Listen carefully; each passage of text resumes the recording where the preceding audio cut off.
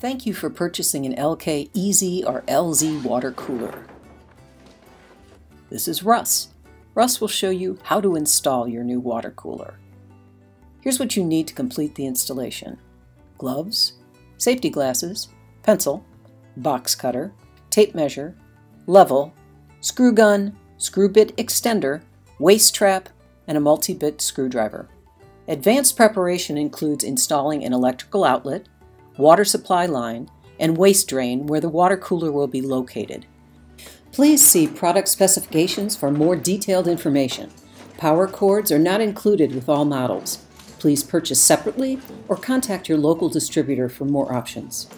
Before you begin, turn off water and electricity to this location and follow local plumbing, electrical, and other applicable codes.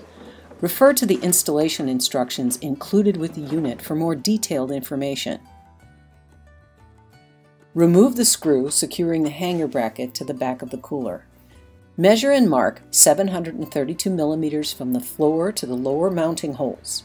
Attach the bracket by screwing into the bottom middle hole. These screws are not supplied. Then check to make sure the bracket is level.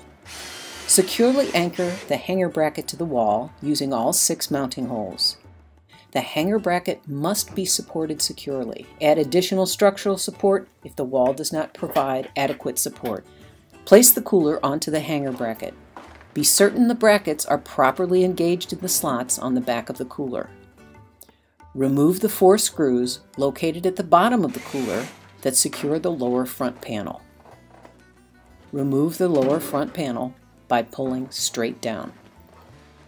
Secure the unit to the wall with 2 screws and washers, these are not supplied, using the bolt holes at the bottom of the unit.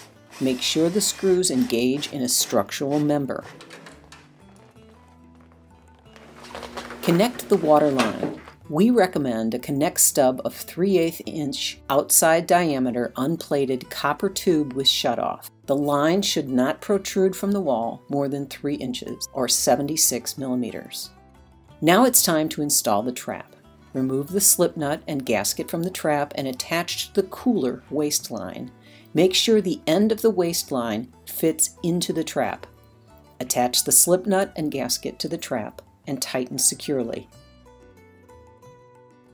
If your unit is equipped with a filter, remove the filter from the carton, discard the protective cap and attach the filter to the filter head by firmly inserting and rotating the filter counterclockwise. Make sure the blue label is facing front. Turn the water and electricity back on and plug in the unit.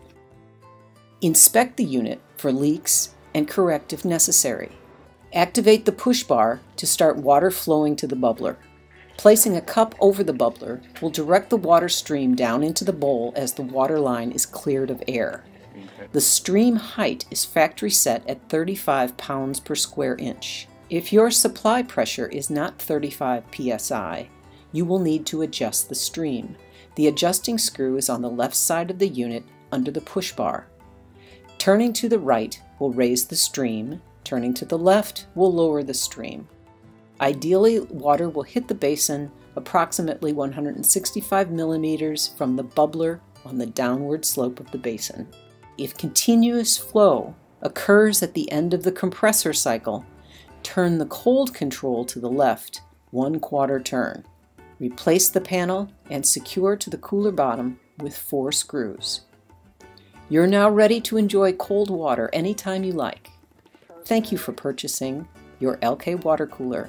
For additional questions, please refer to the installation, care, and use manual that came with your water cooler.